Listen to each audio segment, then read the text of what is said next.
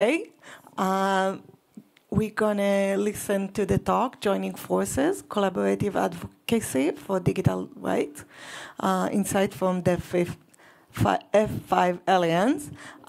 If you wanna say your names. Yes, hi, I'm Lara from Wikimedia Deutschland. Hi, I'm Pia Zambetsky from AlgorithmWatch. Okay.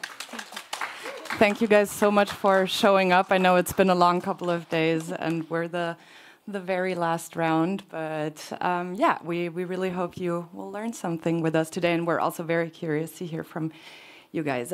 So just a quick heads up, we know it's late and we really want to make it short and sweet so that everybody can make it to the closing ceremony on time as well. And so I guess let's jump right in, shall we? Okay, so we've already talked a lot about advocacy and more specifically collaborative advocacy over the past couple of days.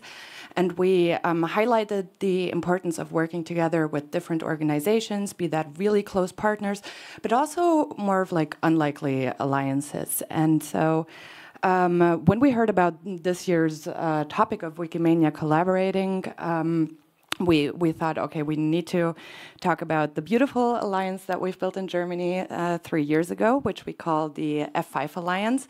And some of you might get the reference that the name comes from the F5 button on the computer keyboard, which is refresh. So the aim of our alliance is to refresh the digital policy space in Germany and center the public good in German digital policy.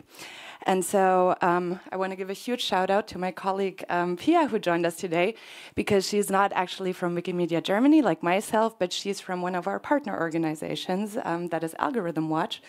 And she's going to actually introduce herself and the organization, but also all of the other organizations that we have in our alliance in a second. So stage is yours. Thank you so much for coming. Yeah, thanks for having me and for being so nice to somewhat of an outsider at the Wikimedia, but I had a great time so far. And yeah, we start off always with AlgorithmWatch because we sort the names of the organizations in order of the alphabet usually to prevent struggles when it comes to hierarchies. So that's the first lesson right here, how to have a functioning alliance, have it fair and equal. And AlgorithmWatch, probably most of you don't know us. We are a Berlin-based NGO. We also have a sister organization in Switzerland that's based in Zurich. So we're kind of expanding also, yeah, thanks to the AI hype, to be honest. We were right there when it all happened a few years earlier. So we're talking about AI regulation mostly, and we also do advocacy campaigns, trying to involve the public in this discussion on AI and how it impacts our society, and we contribute a lot to that debate with journalistic research as well, and just try to accompany the process of finding good ways to regulate AI. So that's AlgorithmWatch in a nutshell. Let me know if you want to know more about us later on. But for now, we continue with our second organization. It's the Gesellschaft für Freiheitsrechte, which roughly translates to Society for Civil Rights. They have a bit of a broader work area, so they are in essence a strategic litigation organization. So they try to improve access to civil rights in Germany mostly, but they also ventured out to more like European cases where people contacted them, for example, in the case of sensitive user information being used on LinkedIn, for example. So they just won kind of a case with their Center for User Rights that they only founded last year. And they defend civil liberties, as it says here, to promote democracy and civil society interests.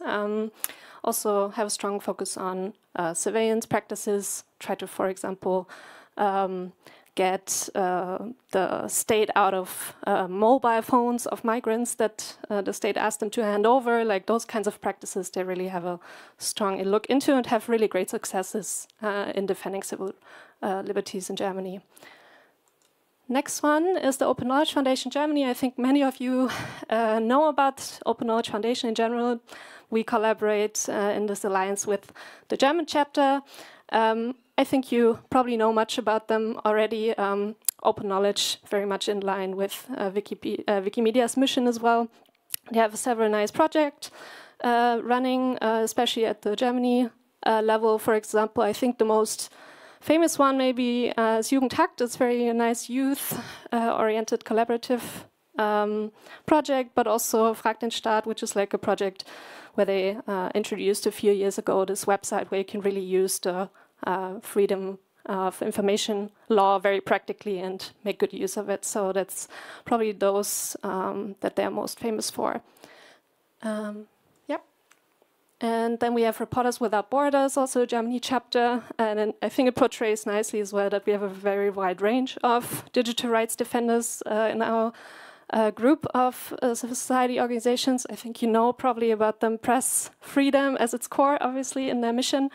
And also in Germany, they, for example, look closely at security law and how it's transforming, or not so much, to be honest, and trying to get that to change. And Wikimedia Germany, of course. I think you all know about them. Lara can probably talk more about the all great projects.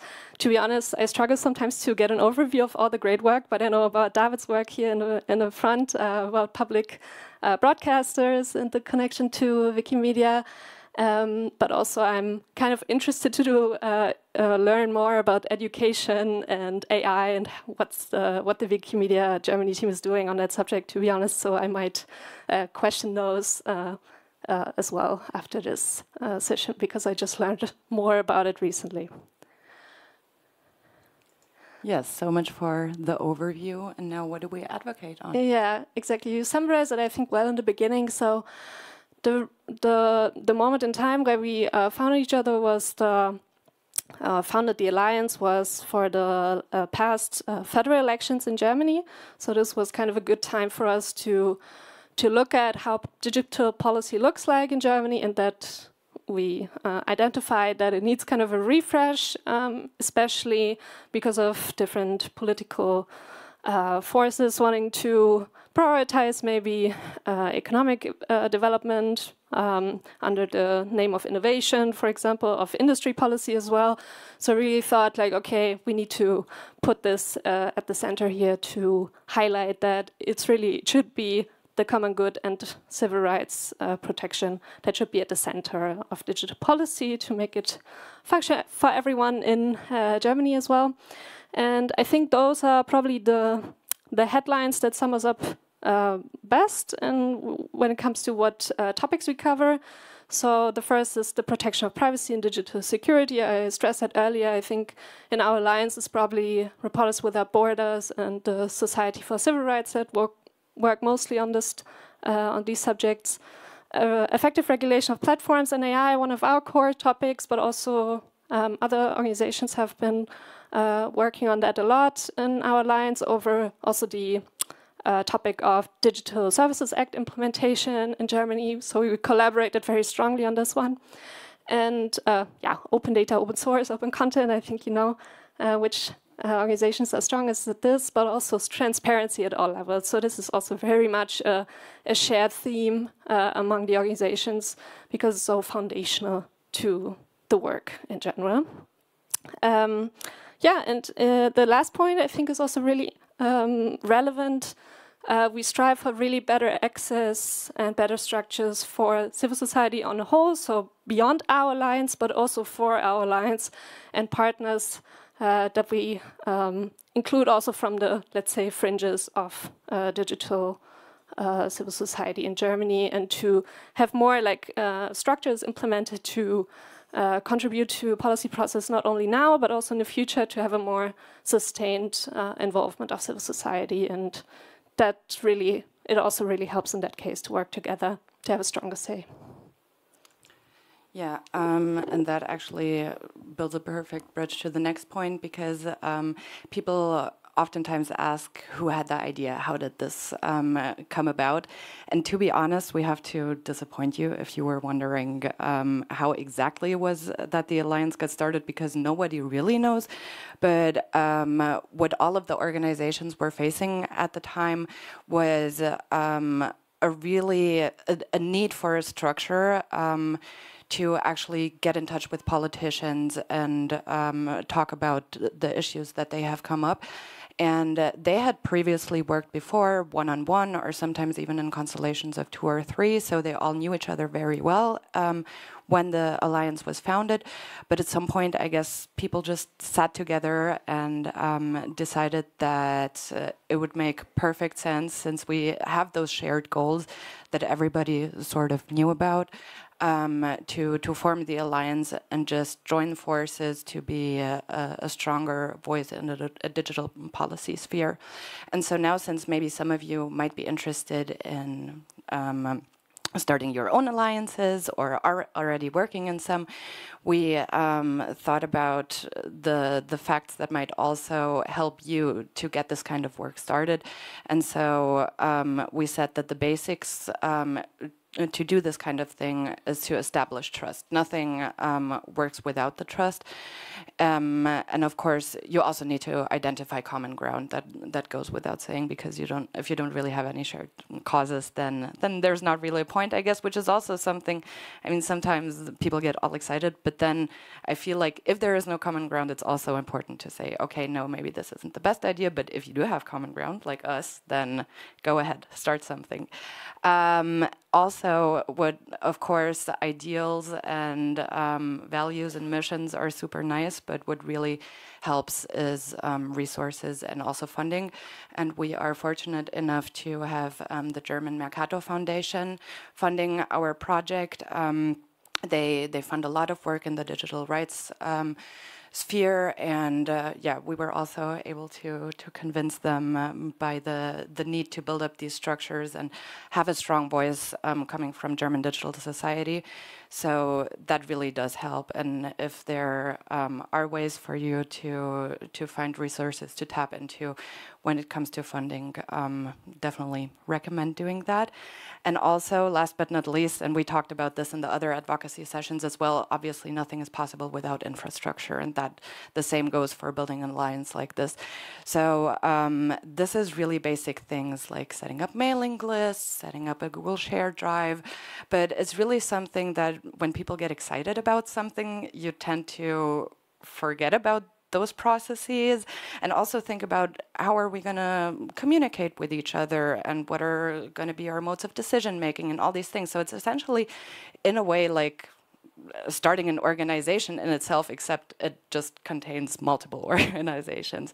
And that is something to really be mindful and aware of when starting processes like this. And I mean, you obviously also still figure a lot of things out as you go, but I would really recommend just thinking about these things from the very beginning on. And to give you a little bit of a better understanding of what it is that we actually do and the tools and formats that we use, we have this little overview here. So at the very core of our work lies the structured dialogue with policymakers. And a format that we have established in that sense is that we hold 4 annual parliamentary roundtables with them that we actually do while breakfast is being served, and I'm going to dive a little more into that in a second.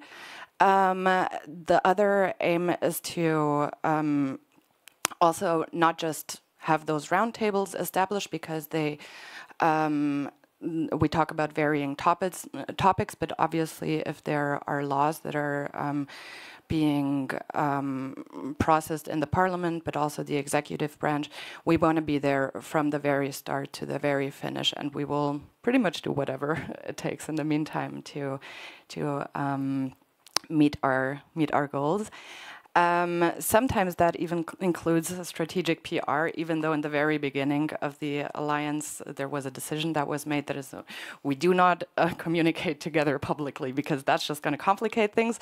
We try really hard not to, but sometimes we need to. So, and it is more complicated when you do communicate to the outside, because obviously every organization has their own mode of communication and different processes set up for that. So we're really trying to limit this to when it's absolutely necessary, but sometimes we have to do it.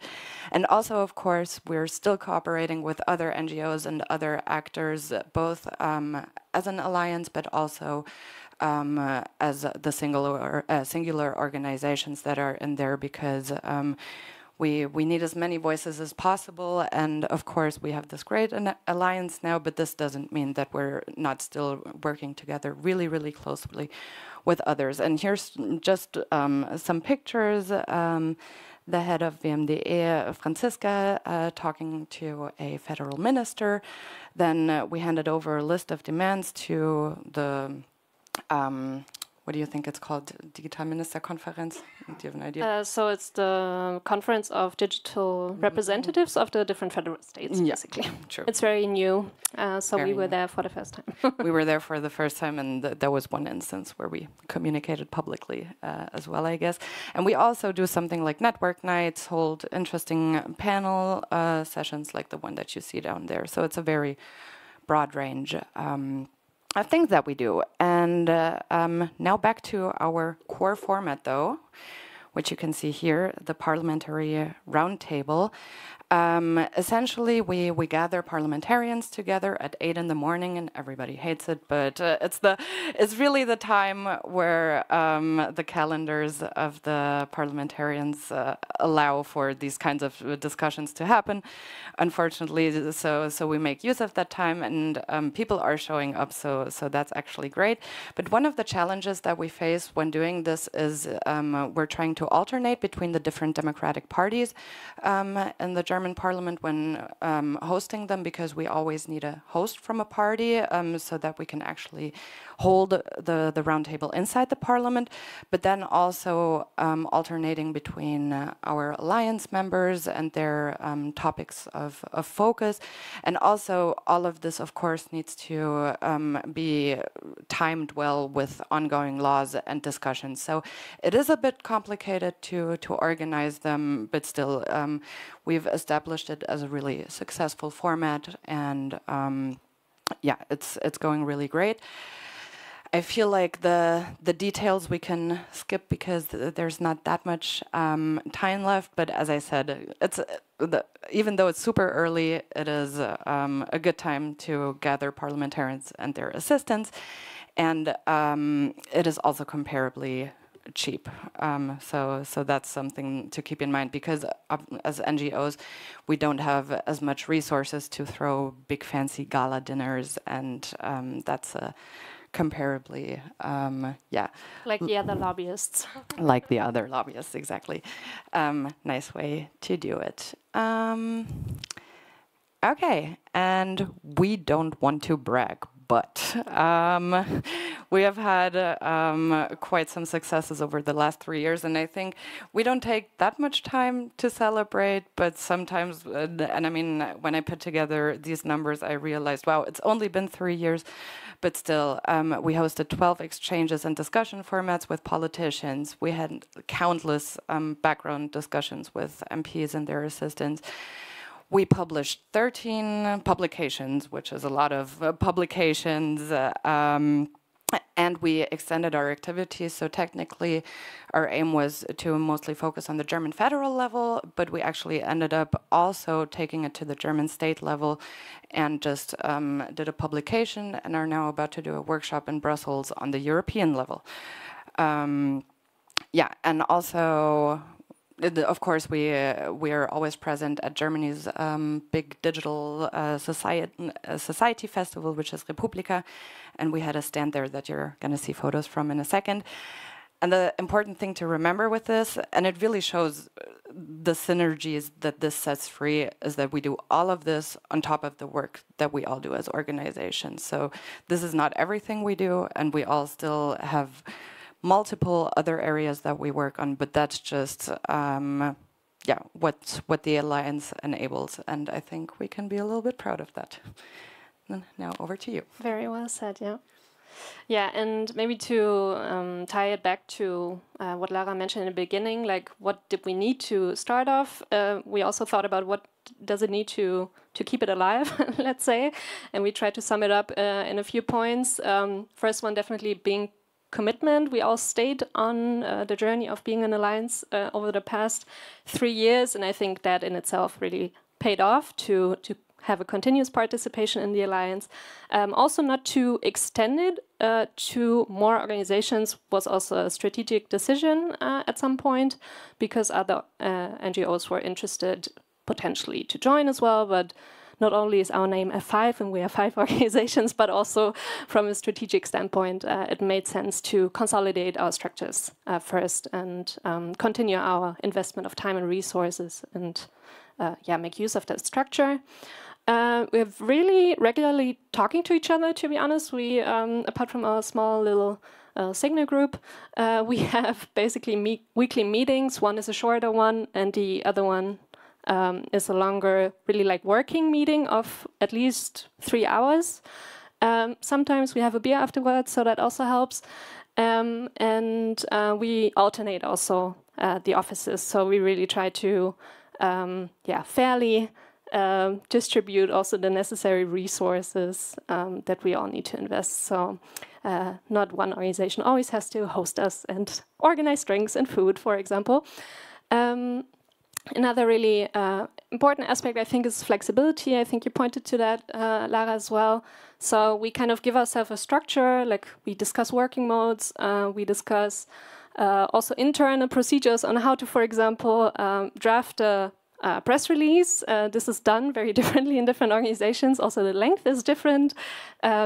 Who's quoted? Is it always the executive director? Is it also policy managers sometimes having their names in there? Like, those are the differences, let's say, overall, and sometimes the hierarchies are also different, so more or fewer levels of decisions need to be considered, so we try to give us guidelines, but then also be patient with each other and show some flexibility.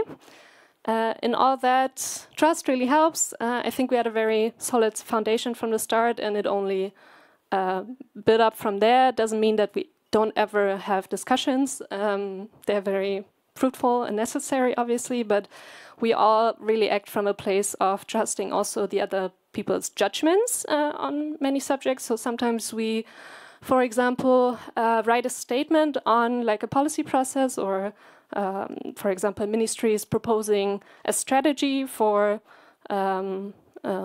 discussing, I don't know, research data and how it should be handled, and then 2 organizations, for example, take a lead in writing that statement, and other organizations just decide for themselves, do we want to sign on to this? And in many cases, we agree to sign on as F5 and publish it as F5, because we also trust in the expertise of partner organizations. So that really makes it more effective, I would say, and really shows that we can have strength together.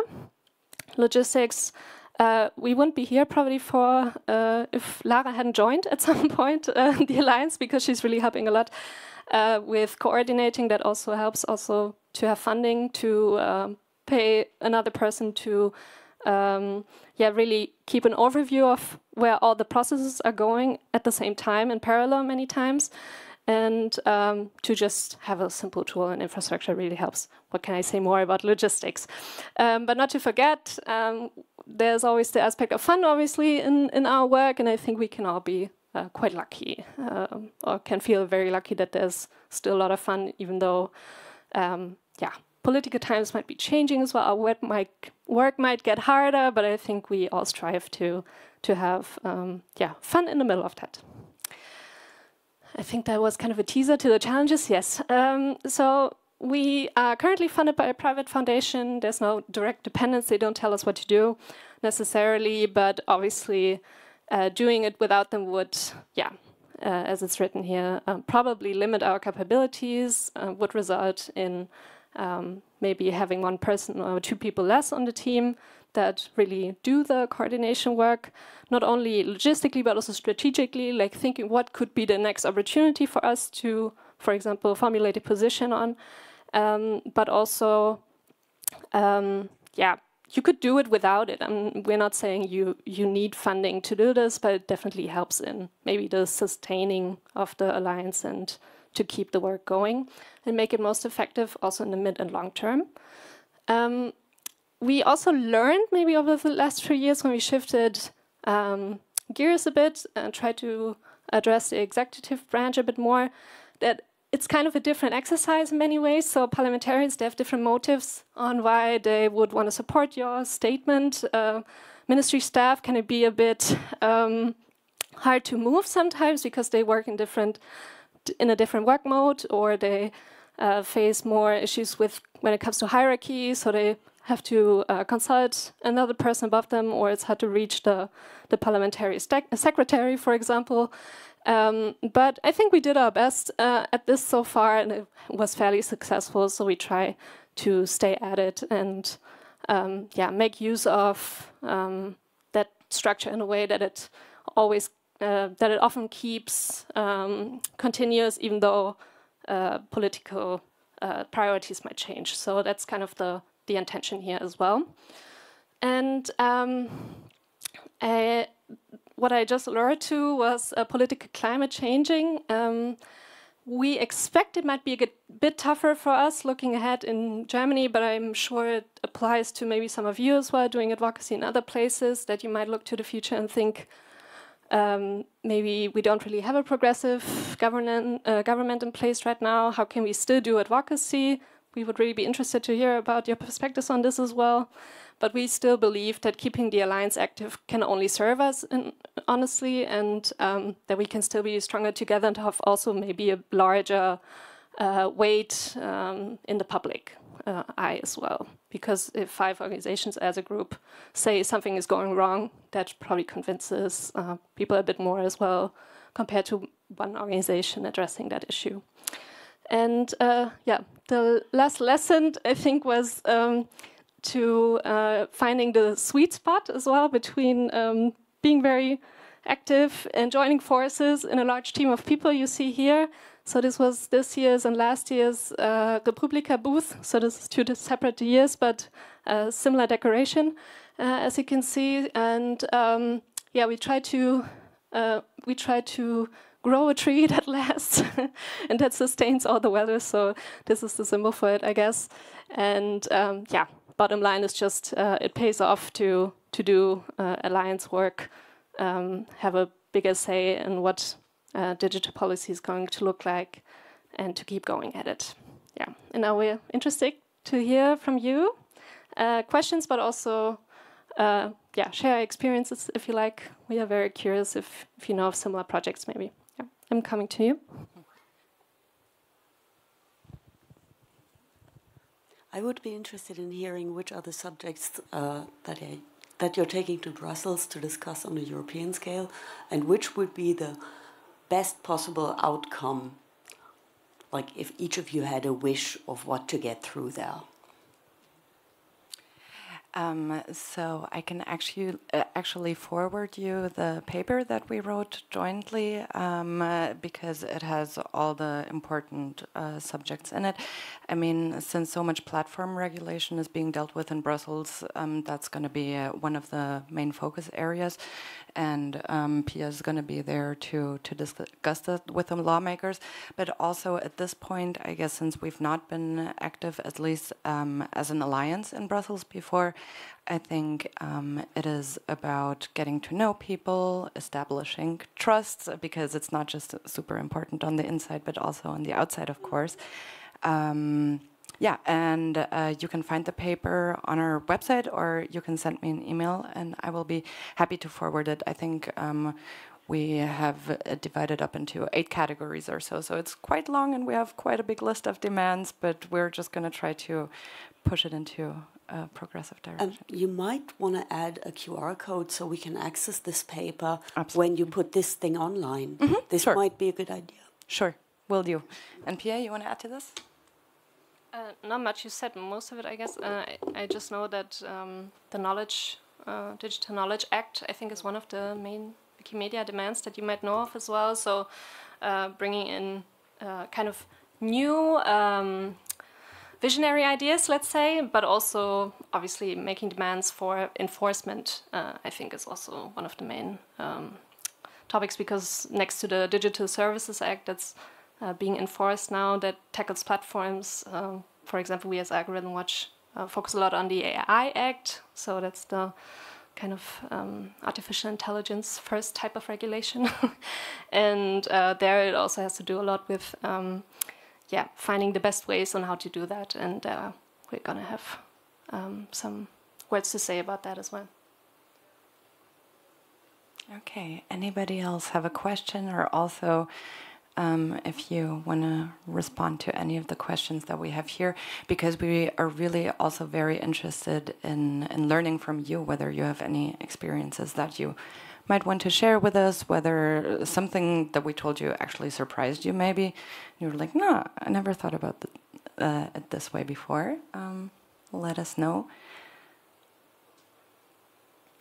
Also, before I forget, a little shout out to David over here, who is also from Wikimedia Deutschland, and who is actually, because I'm the project manager for the Alliance and in a coordinating role, and he is Wikimedia Deutschland's representative to the core working group of the Alliance. So if you have any questions directed at him, you can let him know.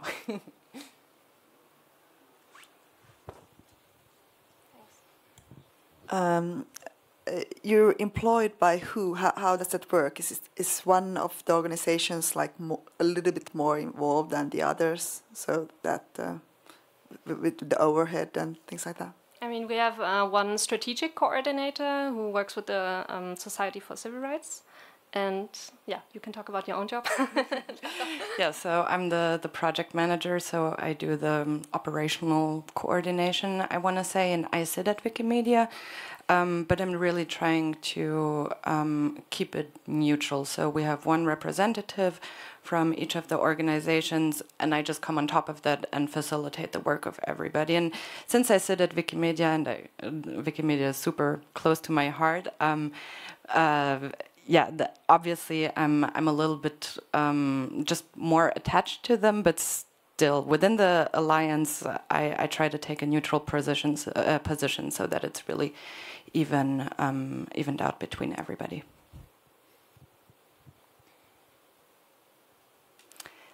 Anybody else? I don't see any more hands going up, and I guess everybody would also love to go down to save their seats for the closing ceremony. So thank you so much for joining us. And again, thank you, Pia, for joining us in Poland, coming all the way. Yeah. Feel free to write us emails if you have any further questions, and you can find the slides online.